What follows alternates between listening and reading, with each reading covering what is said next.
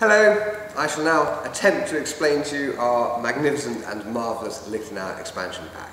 So, the Liechtenauer Expansion Pack, the actions within it modify the blows you already have. So, by themselves, they don't do anything. Yeah? They have to always be played with a card from your character deck or your dual deck. So, here I have my basic hand from the patron deck and the basic hand from the Liechtenauer Expansion Pack. So you start out with a rather large hand of 17 cards. And at any point when you would draw a card from your action deck, you may choose to draw it from your standard dual deck, action deck, or from the Liechtenauer Expansion Pack, depending on what you want to do. Let's briefly cover the guards. As we saw in the video regarding the patron deck, the German guards are a little bit different to the Italian ones, and because Liechtenauer emphasizes the four guards, Ox, Flug, Wontag and Albert, in the expansion pack you only have those four guards, but you have Ox right and left, Flug right and left, Wontag and Albert. Okay, so if you want the full suite of all 12 German guards, then you need to have the Nicodemus deck. Because again, we didn't want to pad out the expansion pack with too many extra things. Okay, it just makes playing too complicated. So, let's go through the cards that are in the basic hand. Okay, Zucken. I failed to explain Zucken, which does appear in the patron deck. I failed to explain it in that video, so I'll go over it now. If your opponent has most Prudentia, convert Stretto bind type to Largo and play an eligible cut. Okay, so as we saw with Mutiren, this is one of the cases where your opponent's virtues can actually act against them. So if your opponent has most Prudentia, you get to play this card. If you have most Prudentia, then you cannot play this card. Okay? And Zucken is, okay, in real life, the sword's bound, and Zucken is basically, I snap the point back and chop down on the other side. Okay, that's how Zucken works in real life. So, the blades meet, you're in the bind type, it's Stretto, so at that point, this Zucken card allows you to play a cut when normally you would only be able to do a Stretto play. And again, this is a general pattern within the Liechtenauer material. There's lots of counterattacks and very little of the Zogostretto stuff, where Fiore would have us use a Zogostretto technique, entering in, doing some vicious nastiness and pommels and throws and things.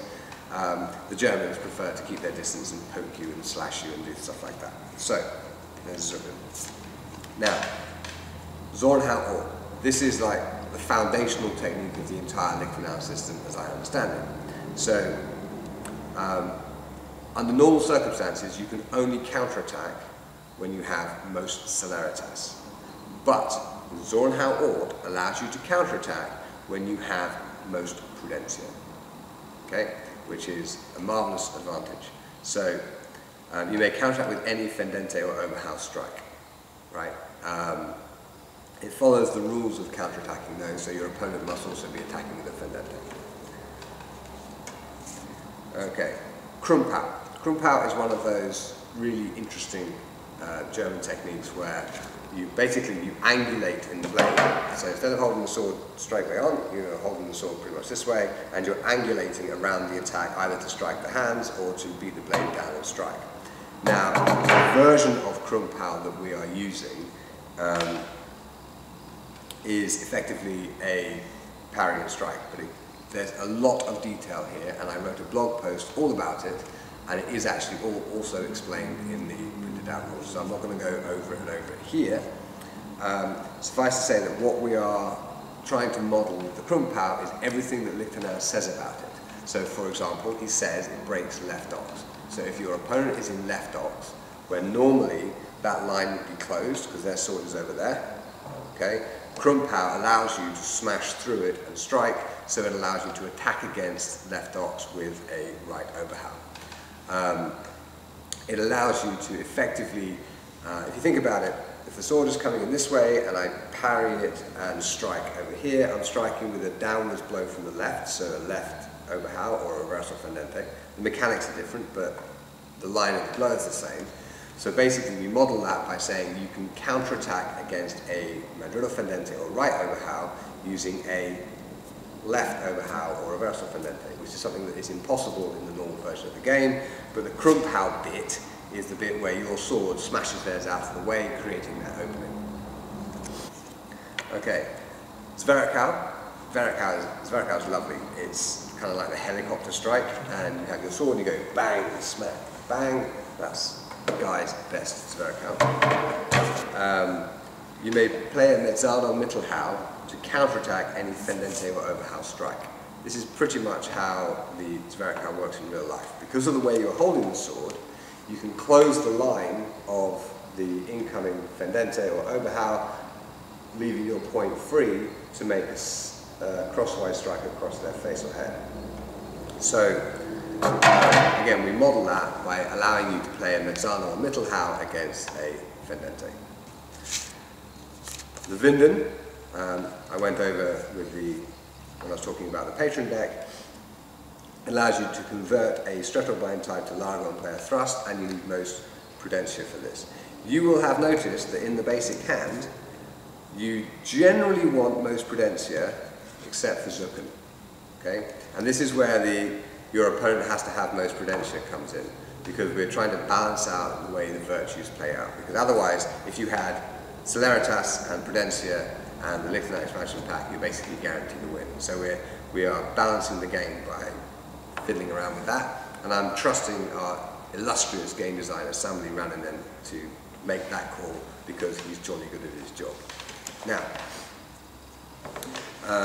it continues with Mutirin and Duplirin. Mutirin allows you to convert the Stretobind type to Largo and play a thrust if you are stronger. Duplirin, if your opponent is stronger, and we discussed that in the patron deck, you can convert the Stretobind type to Largo and play an eligible cut. Ringen, now in the expansion pack you don't get the glorious over-the-shoulder throw thing, you just get a gamba roller, because the patron is the best, and yes, thank you Tara, we appreciate it. It allows you to convert any eligible Streto counter remedy into a perfect counter. Überlaufen. You can play this card with any fendente overhow to counterattack against your opponent's mezzano mittelhau or sotana unterhau. So as their blade comes towards you, you can basically smash over the top of it. Okay? Very German. Überlaufen. And I actually have a cell full of students visiting from Germany at the moment, and they are all quietly mocking my pronunciation of German terms. But that's okay. I shall not be mocking their pronunciation of the Italian terms, because that would be uninstructive. Anyway, to continue. Fühlen. You may act first in a Stretobind situation and orient the Stretoside card. Fühlen is one of the fundamental principles of the Liechtenauer system, and it basically refers to the feeling of the blade. In later Italian sources they talk about sentimento di ferro, but Fiore doesn't explicitly mention this anywhere, but it is explicitly discussed in the Liechtenauer sources, so here it is. Fühlen, we love it. Notice this gives you a kind of light, savory laser sword. That is our glorious artist's wonderful idea of how to kind of express this ability to act first in the bind. Because basically, Fühlen allows you to feel what the blade relationship is and act more quickly, therefore it gives you priority. Very useful card. Absetzen. Absetzen is basically a kind of counterattack where somebody attacks and you basically just stab. It's a very German thing to do, and we model that by saying you may defend with thrust from any posture. Okay, just as in Denti Shingaro in the standard dual decks, you can defend with thrust if you're faster. This allows you to do it from any guard. Obviously, you have to have a thrust in your hand. Indes. Indes is another fundamental German concept that is emphasized in the Liechtenauer sources, and it allows you to seize the vor at any point in the game, play at any time. In other words, if you are playing with somebody and they, it's their turn to play a card, if you have this card, you can,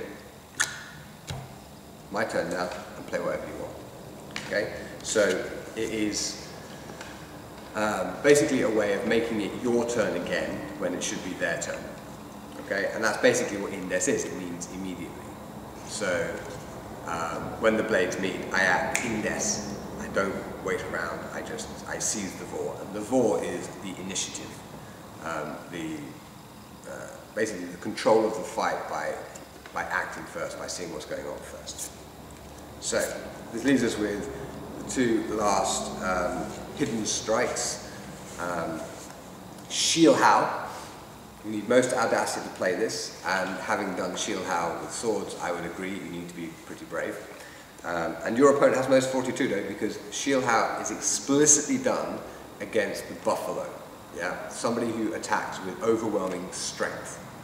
Okay, so you may play a Reverso Fendente as a counterattack against a Mangiolo Fendente, because that's how Shielhau works. Basically, this sword is coming this way, and you strike down with the false edge in the line of a Reverso Fendente, more or less, or a left overhau, more or less. And that allows you to close the line and strike, and their strength, pushing down on your sword, drives your point through their neck. It's jolly good stuff. But it requires your opponent to be stronger for you to be able to play this card, because again, we're modelling what you should do against the buffalo. Scheitelhau.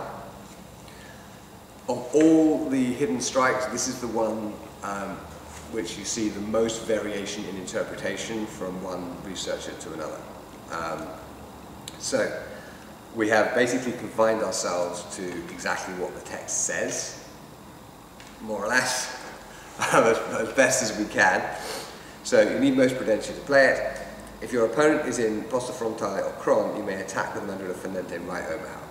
Okay, that's strictly not how it works in real life. Basically, Scheitelhau breaks Alba. So somebody has their sword down here, and you attack over the top, and the assumption is as they lift their sword to parry, you angulate around it, and you strike them either straight down the middle or on the top of the head. Again, there's a lot of variation in interpretation out there, and it's perfectly possible that there was a lot of variation in how this was done actually in period. So like in 15th century sources, it's described a little differently here and there. So we have modelled all of that by saying if they're in frontale, you can angulate around it, striking with a Mangiolo Fendente. When normally, of course, frontale being here, the line of the Mangiolo Fendente is closed, so in our game you can't attack with the Mangiolo Fendente. This allows you to break that rule. So those are the cards of the expansion pack, and our intention with this is not to create the definitive Liechtenauer research resource, of course not. What we've tried to do is faithfully represent our current understanding of the Liechtenauer system within the context of this card game, and as an expansion pack, its intention is as if Galeazzo da Mantua, wandering around northern Italy, goes to Germany and takes a month of training or so from Liechtenauer himself, which is possible because they were contemporaries, and comes back and has all these cool tricks that he can start whacking people with back in Italy. If it's combined with the patron deck, you get perhaps the best German experience. So because there's some stuff in the patron deck that is not in the Liechtenauer expansion, and vice versa. So for the full German experience, you need the patron deck and the Liechtenauer expansion pack. But just the Liechtenauer expansion pack by itself, basically it models what I would do if a group of my students said, "Guy, can you do us a German longsword seminar?" And so I have a group of Furious, and I want to give them the overview of the system, what to do and how to counter it. This is pretty much what I will cover. So I hope you find it fun, useful, entertaining, engaging, and all sorts of other things. Thank you for watching. I hope you enjoyed it. Do find us online at audatiagame.com or footle along to my blog where I talk about these things in various places, guywinter.net/blog. See you there.